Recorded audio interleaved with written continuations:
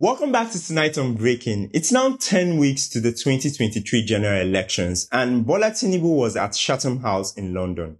Earlier this week, the presidential candidate of the APC, Bola Tinubu, was invited to an event organized by Chatham House.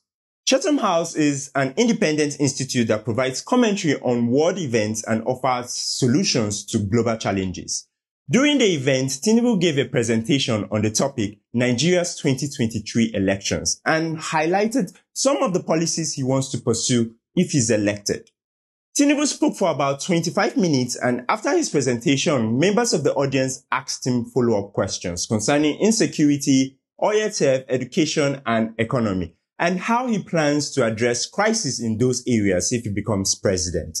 Here, I want you to watch his response.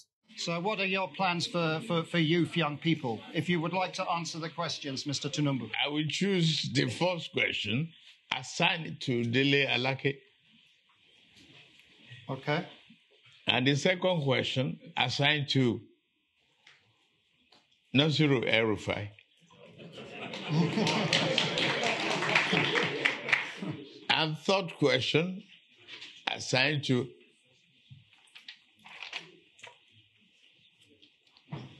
Ben Ayade. So after the questions were asked, Tinubu assigned the questions to members of his team. His explanation was that he wanted to demonstrate his philosophy about teamwork. The question and answer session lasted for about 40 minutes, and during that time, 10 questions were asked. Tinubu answered 4 of them directly and outsourced 6 of them to members of his team, which included Governor Nasiru El-Rufai, Dele Alake, the Director of Strategic Communication of the APC Presidential Campaign Council, Wale Edun, the former Commissioner for Finance in Lagos State, Femi Gbajabiamila, the Speaker of the House of Representatives, Ben Ayade, Governor of Cross River State, and Dr. Betta Edu, APC National Women's Leader. Nigerians immediately reacted like this. Tinubu, you go Chatham House today. But all these questions that you are sharing, Tinubu, there is God. Oh.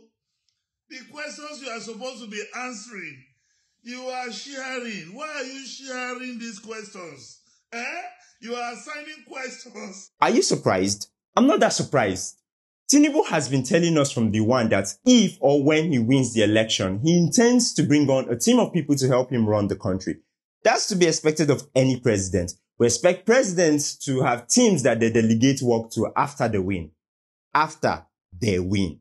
But before that, we expect to hear things directly from the team leader so that we can decide if the head of the team is of sound mind and body to lead the team. But you know what? And hear me out before you curse me in the comments. Tinubu just did us a favor.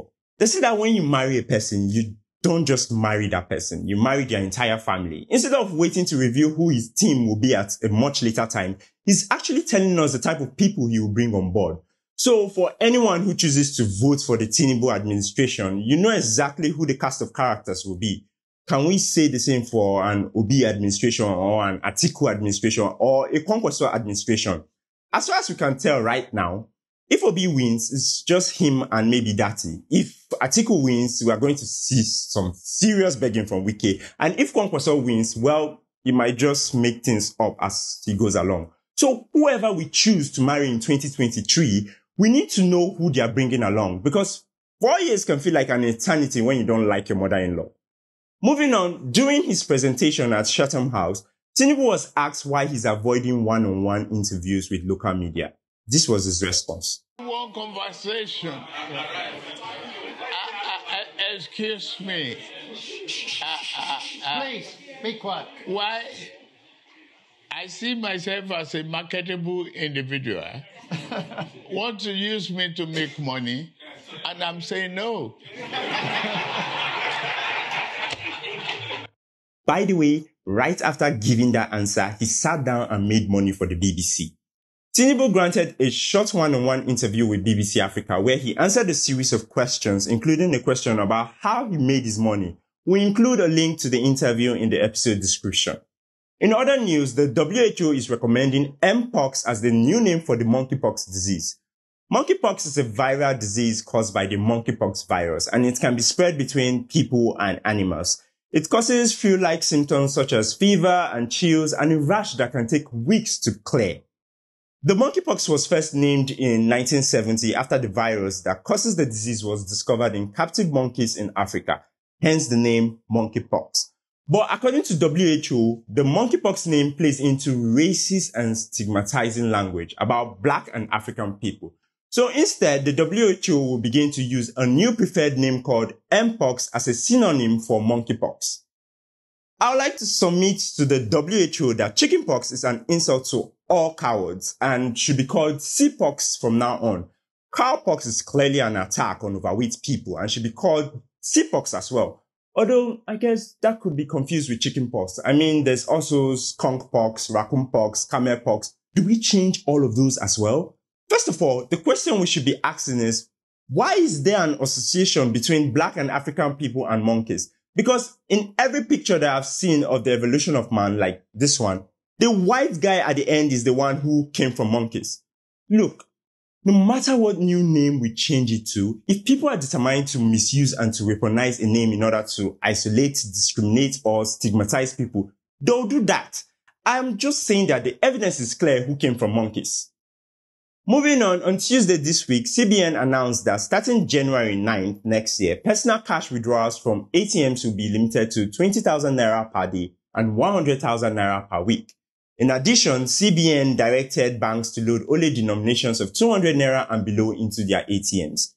These limits do not apply to electronic transactions. This is an effort to spread the new naira into the hands of the public and mop up the old ones and also push us closer to becoming a cashless society.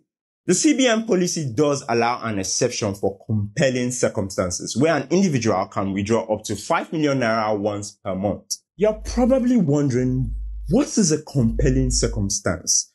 Well, say you get kidnapped. The kidnappers now know that your ransom is limited to 5 million naira per month if they are willing to maintain you and your upkeep expenses for that month. Otherwise, they can collect up to 100,000 naira and release you in 1 week. That's all for tonight on Breaking. I'm John Iwodi. INEC says we can collect our PVC starting Monday 12 December 2022 until Sunday 22nd January 2023. PVCs can be collected from 9 a.m. to 3 p.m. daily, including Saturdays and Sundays. Make sure you make time to collect. Thank you.